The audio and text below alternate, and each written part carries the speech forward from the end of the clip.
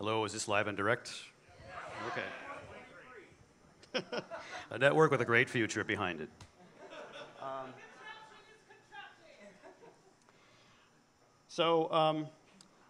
The e-meter is something of an infamous contraption, and to talk about it, I'd like to describe a couple of other contraptions first. On the left is a frog galvanoscope, which was invented in 1780 by Luigi Galvani when he discovered... Yes, there's lots of science and some not science. He discovered he could make the legs of dead frogs twitch by shocking them. Fortunately for the frogs, in 1820, Hans Christian Ørsted discovered the relationship between electricity and magnetism, which led to the invention of the contraption on the right called a galvanometer. Now, the galvanometer works very simply. There's a coil of wire wound around a spindle, which is mounted inside a permanent magnet. And when you pass a current through the coil, this creates a magnetic field, which works against the magnetic field of the permanent magnet and causes the spindle to rotate. Now, this is an important component in a circuit at the heart of the e-meter called a Wheatstone bridge. Now, strictly speaking, the resistance bridge was invented by Samuel Hunter Christie in 1833, but it's more closely associated with Wheatstone because he improved upon it 10 years later. Now, the Wheatstone bridge is an example of something that I call teeter-totter technology. Now, if you can imagine a seesaw, and above either end of the seesaw, there's a water pipe with water flowing out of them. Now, if the flow of water on both sides is equal, then the seesaw tends to stay level. And if you increase the flow on one side, then it will tilt to that side. Now, if you can, further imagine that the galvanometer at the center of this network is the seesaw, and that the wires connected to it are the water pipes. And the utility of this circuit is that you can calculate or measure the value of an unknown resistor, like the one on the lower right. And the way you do that is you adjust the variable resistor on the left while keeping an eye on the needle of the galvanometer. And when the needle is in its idle position, you know that the currents on both sides of it are balanced, just like the equal flows of water from the water pipe. And kind of like measuring a weight on a balance scale, you can use the values of the 3 known resistances to calculate the value of the 4th. Math. Wheatstone used this contraption to measure the conductivity of soil samples, but it wasn't long before somebody asked that most science-y of questions: what happens if we use this on people?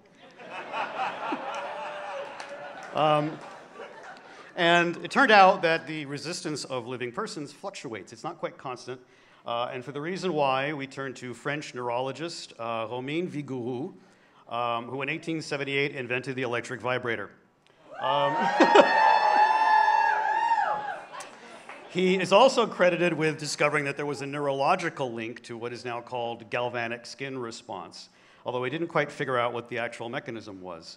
The mechanism that eluded Vigouroux was shortly discovered by 2 Swiss neurologists, Hermann and Luxinger, who found that it was due to sweat gland activity. And this kind of makes sense because when there's more moisture in your skin, it makes it more conductive. Now, the sweat glands are controlled by the sympathetic nervous system. And it doesn't just make you sweat when you're hot. It also makes you sweat when you're nervous or anxious or aroused. And this proved to be very important because it meant that now you had a device which could, in an oblique manner, show you changes in a person's psychological state. And this was of great interest to famed psychologist and man who is most definitely judging you right now, Carl Gustav Jung.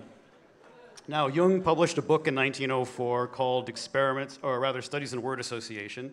And in that book, there was documented results of experiments conducted by Ludwig Binswanger, who combined word association with galvanic skin measurements. Now, there was additional work on psychogalvanic devices in the early 20th century. With the exception of the polygraph, most of that happened in relative obscurity because it wasn't that interesting to people outside of a laboratory. But that changed in the 1950s thanks to one man. And I am, of course, talking about Volney Matheson. Now, Matheson was born in 1897, and at the age of 16, he obtained a radio operator's license. And by 1918, he was working as a radio operator, traveling along the western seaboard on ships. Yes! God damn it. And he traveled as far north as British Columbia and Alaska. By the 20s, he turned his hand to writing, Then got a job assembling shortwave radios in 1935, and later became a chiropractor and a psychoanalyst. Now, as a writer, his first novel was The Radio Buster, being some of the adventures of Samuel Jones, deep-sea wireless operator, in 1924. As you can see, it garnered a rather scathing review from the Maritime Radio Historical Society, which says, while contemptible as literature, it undoubtedly holds pride of place as the only novel written about the trials of a radio man at a fisheries station in Alaska. He also contributed a number of short stories to various publications, including some Western-themed ones under the appropriately rustic pseudonym Dex Volney. Later in his career, he also wrote Electropsychometry in 1952, How to Achieve Past Life Recalls in 1956, and The Secret Power of the Crystal Pendulum in 1958. Now, this may sound like an Indiana Jones fanfic, but it is not. In electropsychometry, he wrote that he first began considering the E-meter when he attended some lectures in 1950. This was almost certainly where he encountered L. Ron Hubbard, a man who needs no introduction, and I am not giving him one.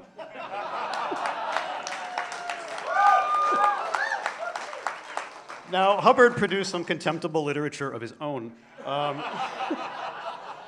In 1950, he published Dianetics. Now, what is Dianetics? Well, let me explain. No, it's too much. Let me sum up.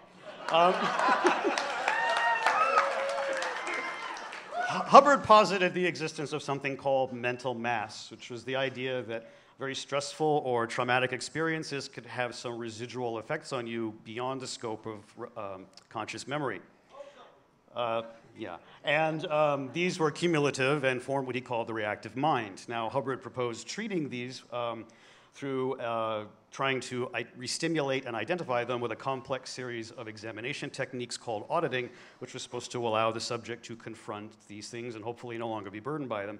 And Matheson's E-meter seemed to be perfect for this application, and it was because of this that Matheson and Hubbard became pseudo-science bros. Now, here are 2 pages from the Journal of Scientology, published in 1953. The one on the right shows a complete kit featuring printed materials, lecture tapes, and an E-meter for the low, low price of $250 in cash. Now, I looked it up, and in 2018, that's equivalent to about $2,300, and that doesn't even account for the cost of a tape player. Now, due to some serious financial mismanagement, Hubbard nearly lost control of his copyrights to Dianetics in the early 50s. This also led him to pivot from Dianetics to Scientology, but it made him very leery of something like that happening again. Well, in 1954, Matheson received a patent for the E-meter in his name only and refused to turn it over to Hubbard and Scientology. And this led to an end to their bromance. In fact, the breakup was so bad that Hubbard banned the use of the E-meter in Scientology from 1955 through 1957. In 1958, he obtained a design for a slightly variation on the Matheson E-meter. He got a patent for that himself, and Scientology continues to use that similar contraption today.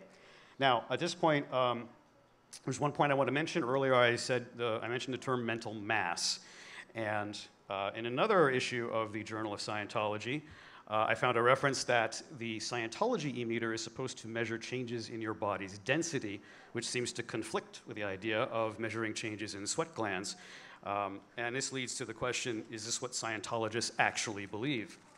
And to prove that yes, they do, I want to read to you one paragraph very quickly from this book, Understanding the E-meter, wherein Hubbard rather pointedly says the following.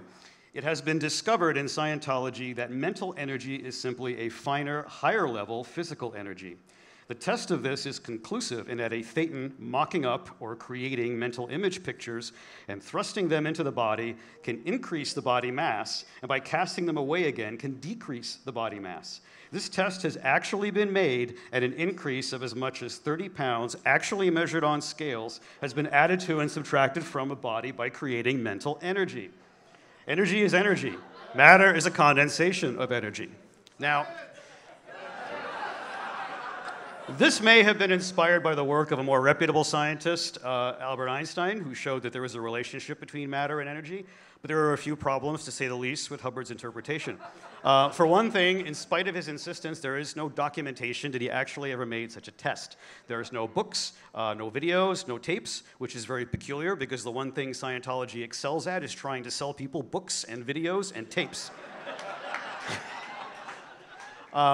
Also, there's one problem, which is the conflict between his idea and being able to measure the conductivity of sweat glands, and that is the e-meter can't really tell the difference between the two. All it can tell is how much current comes out of you once it puts some into you, and more than one thing can influence it. You need additional instrumentation, like a scale, to be able to figure out the difference between them. Also, this is something that would be very easy to disprove if you just had a scale and a Scientology e-meter. Well, it happens I have a Scientology e-meter, and it looks like this. And if you want, I will show it to you later. Now, its most prominent feature is that large movement over on the left side, or sorry, the right side. It is exceptionally springy. This is very important because the wiggles on the meter are actually what's important in Scientology.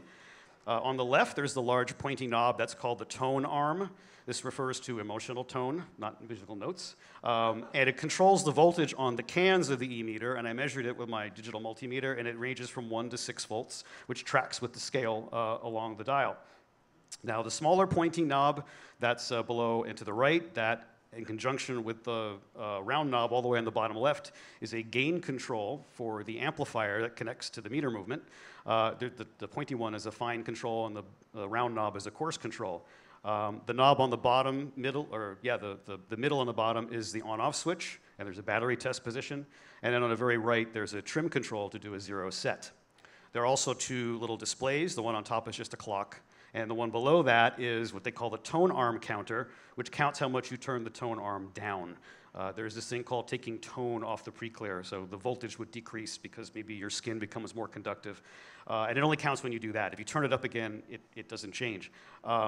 This is something that the auditor has to keep track of while they're auditing you, so this is a bit of an aid. During an auditing session, they give you the cans to hold, and the auditor will ask you questions or give you commands to try and elicit a response. The verbal responses you give may or may not actually matter, but be assured they will keep track of them anyway. Now, the auditor will look at the needle to see the types of movements that occur and the context in which they occur. And Hubbard went to great pains to document the different types of movements there are and created a shorthand notation for them. One side of the meter is marked rise, and the other says fall. There are short falls, there are long falls with blowdown. There is a floating needle, which is a good thing. This signals the end of any Scientology process. There's a rock slam, which is a jerky movement. That's bad because it means you could be a potential trouble source.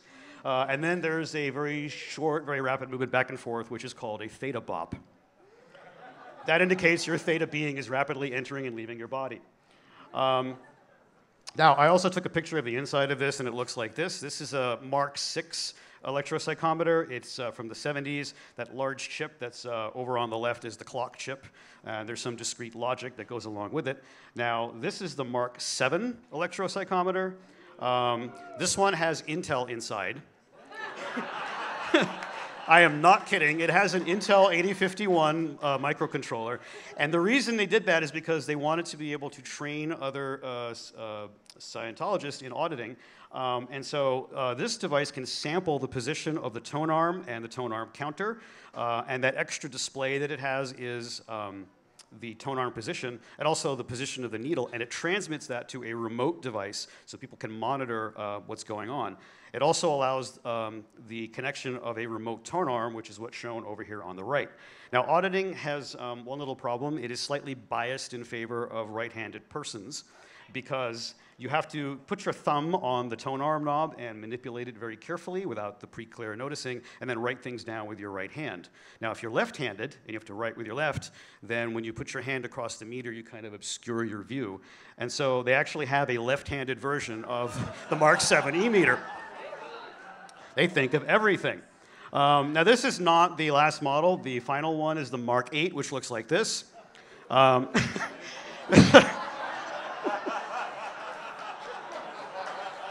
The card reader is obviously a joke, but that is actually what the Mark 8 e-meter looks like.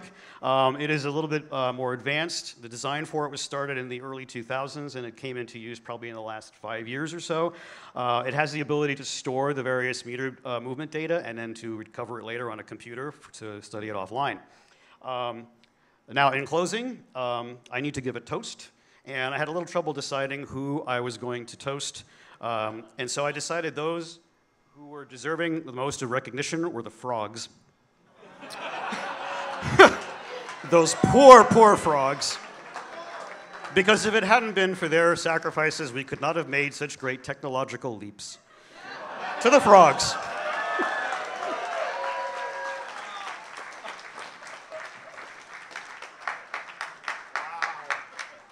Wow, thank you, Bill. That was something.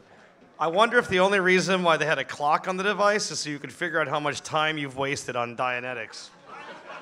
And time is money, obviously. The bill. Figure out the billing. Oh, the billing. I see what you did there. That was good. All right. We are just about at our intermission. You can go over and tell the bartenders how much you enjoy their work. But we are building an Adventure Harvey map. So if you can go over to our merch table and buy one of the super, super, super cute, adorable, awesome, you must have one right now, Harveys. You can hashtag your photos so we can find them, and we'll put them in the Something Weird group. So you can put them on Facebook or Instagram. And, you know, I guess it's a good question to ask, where's Harvey been recently? Where's Harvey been recently? Harvey's been to the Arctic Circle. He's been a very small subject in the big state of Alaska. He went to Comic-Con. Yay! And then Harvey went drinking in England, and the really sad thing, and I saw this on Instagram, and I had to put it in, is that someone lost him. So don't forget to take your Harvey home. But I hear we sell more if you want one. All right, one more thing. We rely on your support to make this crazy thing happen.